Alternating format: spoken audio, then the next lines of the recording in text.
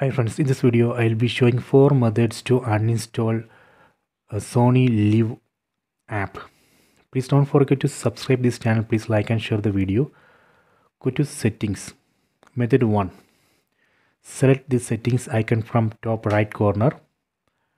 Go to apps. In some TV we have to go to device preferences. There we would be able to find apps. Let me go to apps here. Then go to see all apps. Here we can see list of installed apps. From this list we need to select Sony Liv app. So let me select Sony Liv app from the list. Select it, then select uninstall, then select OK. So this way we can uninstall or delete Sony Liv app. This is a method 1. Let me go to method 2. Go to home screen, then from top select this apps tab.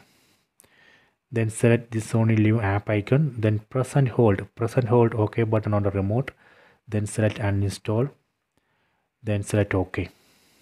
Or again you can select app icon, then press and hold OK button on the remote, then go to info, then select uninstall.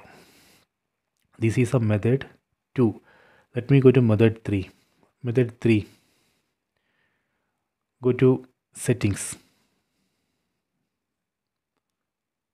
Then select apps. In some TV model we have to go to device preferences. There we would be able to find apps. Let me select apps here. Then select see all apps. Then from this installed apps list select Google Play Store. Let me select Google Play Store here.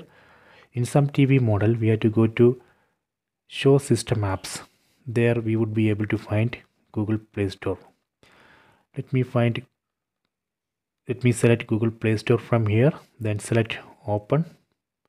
Now we are seeing Google Play Store app, and here set search, then search for Sony Liv. Search for Sony Liv here.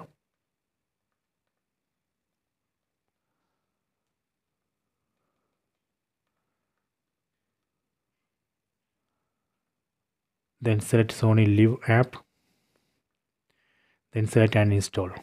So this way we can uninstall or delete Sony Liv app. This is a method 3. Let me go to method 4. Method 4. In method 4, first we have to enable USB debugging or ADB debugging in TV. Go to settings, select device preferences, go to about, then go down and select build. On build we need to press a OK button on the remote 7 times. 1, 2, 3, 4, 5, 6, 7. Okay, done. You are now a developer. Go back. Now under device preferences select developer options. So these are the list of developer options. From this list let me select USB debugging.